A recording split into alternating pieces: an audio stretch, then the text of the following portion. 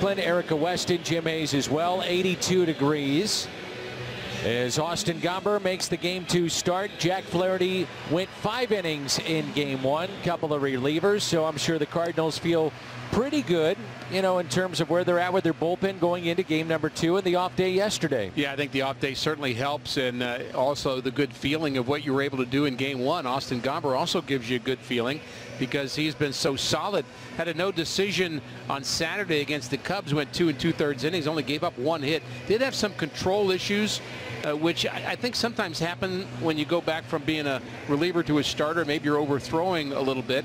But the Hyundai pitch arsenal for Austin Gomber, and of course the knuckle curve is the one that we focus on because that is a pitch that is very hard to hit, and he has a lot of late break to it, and there are times where he throws it even for a strike up in the zone, I think on purpose.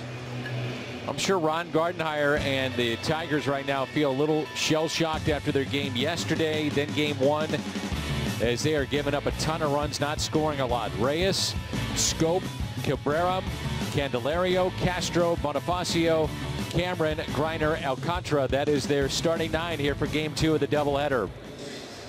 So Victor Reyes, the switch-hitting center fielder, leads it off.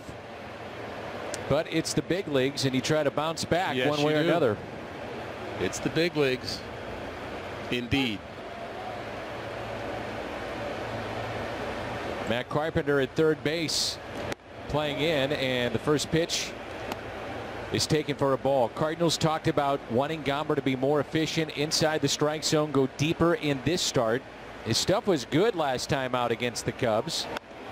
There's the bunt, pushed for a potential base hit, and it is. Nothing Wong could do. Try to flip it out of the glove and a leadoff base hit.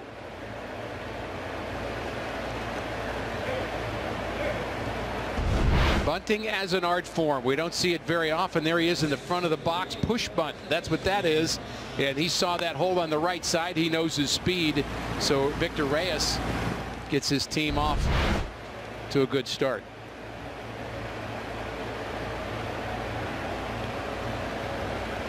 Something you also think about with a left-handed pitcher, the push bunt, Dan, because the lefties typically will move off to the third base side on their follow-through after they finish their pitch. Sure. So maybe some more opening on that right side. A strike to Jonathan Scope, hitting .285. 8 home runs, has driven in 22. Real key play, even though it was a lopsided score, was Scope's. Walked and scored, also had a base hit. He's at the top of the lineup again. Tommy Edman, Paul Goldschmidt, Miller is the DH. DeYoung, O'Neill at a home run. Matt Carpenter, Matt Wieters, Harrison Bader. It's the return of Jordan Zimmerman, and welcome back. You're greeted with a base hit.